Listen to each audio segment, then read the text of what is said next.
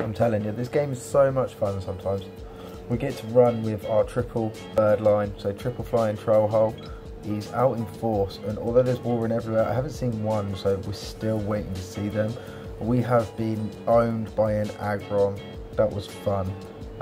We had 2 shields and we just let them do it because it was a closer, and they read there was a third bird and they did well.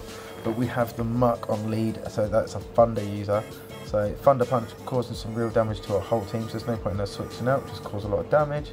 And then we find Gyarados.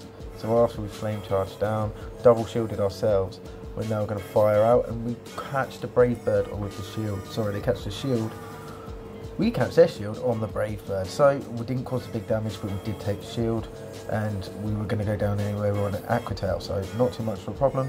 I don't waste switch, and I bring up Mandibuzz. So I've got no shields. I have pressed to fire, so I'm hoping that I haven't. It hasn't registered, and it hasn't, which is great. So you get a little bit more energy. Let what I'm assuming is going to be an Aqua Tail, because obviously Crunch is not a good move to fire at us.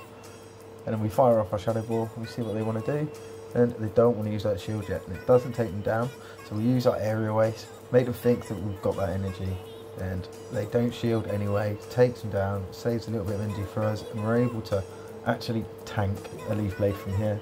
So we're fully in the red, and look, Leaf Blade, we still fire, and not only can I fire, I can also switch straight into Skarmory without dying. That's it, landslide victory, and they stayed to take the beating, which is always fun. So as always, happy ELO hunting.